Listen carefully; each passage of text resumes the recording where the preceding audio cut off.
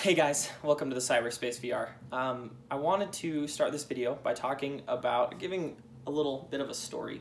So we have been, when I say we, I mean Landon, my partner, and I, we have been working with VR for a long time. We actually intended to kind of start this business. We want to do a VR arcade, if you've seen those. We want to do all these things. And we got obviously coronavirus hit and a lot of things changed, so we couldn't really do that, but we did like home parties before we were going to do that. So we have a lot of experience teaching people how to play VR. The Oculus Quest 1 came around and it kind of changed the game in terms of what to expect with VR, right? Like a lot of people were playing it in their phones with the Samsung Gear or with Google Daydream or the Cardboard even, and those things were all fine. But then the Oculus Quest 1 comes out, people can play VR for a really low price, $400. And then they released the Oculus Quest 2, and that changes the game again, right? It's even cheaper at $300, and it's better in every way, right? It's got higher resolution, better battery life, better processing, arguably better controllers, a whole slew of things. But the real kicker is that they introduced the Link cable. Okay, so the Link cable changes the way that you play virtual reality. So instead of being able to have this VR arcade, Landon and I realized that with the Oculus Quest that really just wasn't gonna make sense, because people could just save up a little bit more money and go buy their own. But then this Link cable came out, and I really love this thing. So just a little bit of background. On our YouTube channel, we've talked about the Link cable a couple of times, and a lot of people have posted in the comments saying, asking questions like, does it run off of HDMI or mini DisplayPort, or can I plug it into my graphics card USB slot? Because some graphics cards come with that these days. And so I just wanted to talk about this a little bit. The Link cable for the Oculus Quest 2 and the Quest 1 is really simple. All it does is let you play PC-based VR games on the Oculus Quest 2. So for those of you who are in this video because you're doing research, you're looking into the Quest 2, you have one maybe, and you're like, man, I really want to play Skyrim VR or Half-Life Alyx, and then you find out about the Link cable. I'm talking to you right now. The Link cable connects your computer to your headset so that your computer can run the games, and the headset lets you view those games. So it's using your computer's processing power. So the Link cable only works if your computer is powerful enough to run it. That means it's going to cost quite a bit of money. You're looking at least $1,000 on your computer to run VR well, especially with the Link cable. So this plugs into the back of your motherboard, right? This end right here, back of the motherboard.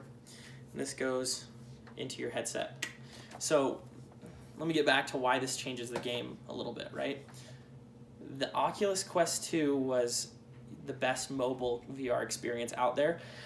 And some would say the best VR experience out there because you didn't have to be tethered. There's no cable. It's pretty amazing. You can go lay in bed. You can go to your living room. You can go outside if you wanted. You're not supposed to go outside with it. But then this lets you use the power of your computer to run those games and be able to play all the games on Steam or whatever. So Quest standalone plays Beat Saber, all those simple games. This lets you play every game created for VR, basically, as long as you own it and you have the computer. So basically, Oculus connects to the computer runs the games, sends the games through this USB-C cable, 16 feet long, to the headset. Hopefully that makes a little bit of sense. I hope that clears some things up. Again, it's just a USB-C cable, USB-C to USB-C. On Amazon, there's other cables by Anchor or whatever that range anywhere between $20 and $40, $50, whereas this one is $80 straight from Oculus. And so you can go on Amazon and buy those cables. People have been saying they work fine, so go give that a try. I can't imagine you'll have that much more of a difference in play than with this one. We got this one because we didn't want to have problems, and we wanted to review the one straight from Oculus to make sure that we were having the best experience possible and giving Oculus a fair shot.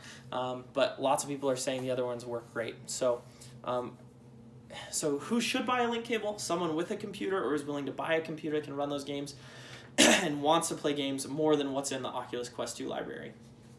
Who shouldn't buy a link cable? Someone who wants to play those games but isn't willing to fork out the cash for a computer that can run them or doesn't already have one.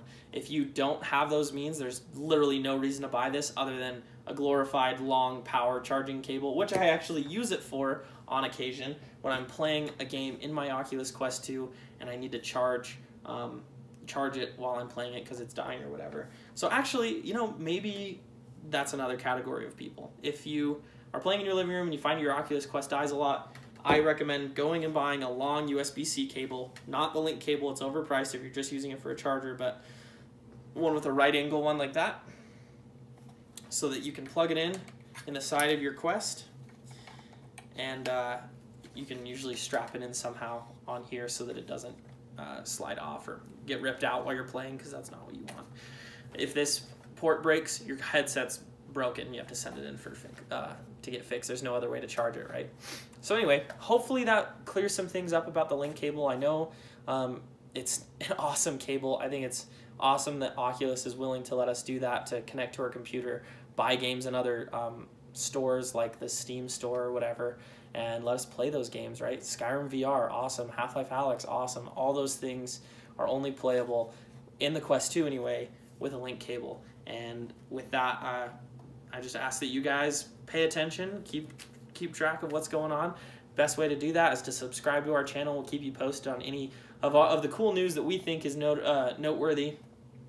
Drop us a like if this helped you understand what the Link cable's for at all. And of course, comment if this didn't make sense. I can maybe explain some things in the comments. I try to answer any comments that make sense to me or that are easy for me to answer. So who knows, maybe be able to help you a lot. So best of luck. This is the Cyberspace VR. My name is Sean, and we'll see you next time.